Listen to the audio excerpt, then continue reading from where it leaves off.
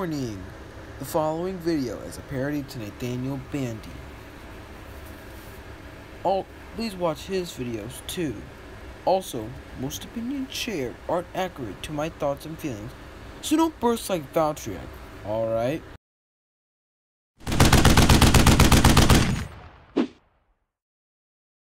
This loading screen looks so boring. That could have looked way cooler. The menu looks like it has no excitement. Okay, so you can customize your base colors and differentiate their looks, but it's just so bland and awkward. It's like basically painting over other bays.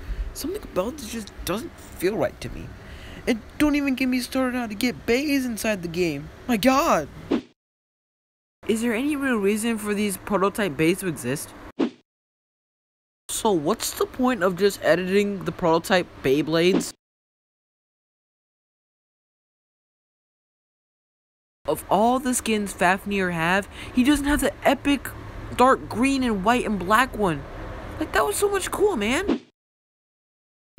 As things are gonna get worse, you actually have to scan skins. You want that orange Valtryek? It's a Canada exclusive. Good luck finding that one. So irritating. But guess what? After all this, there was no.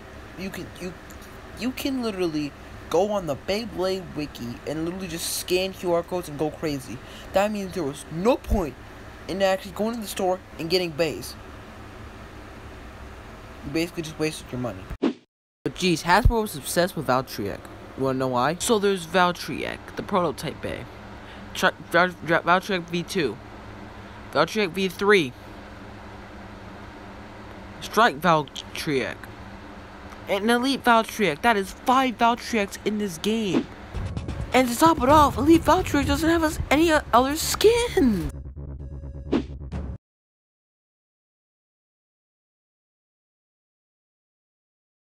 Out of all of my expectations, there is only 11 stadiums all together in this game. That disappoints me. Instead of your launcher to see where it lands, but you have to press a ready button, and it's so precise when you have to press the dots. It's so irritating. It's just I hate about this game so much.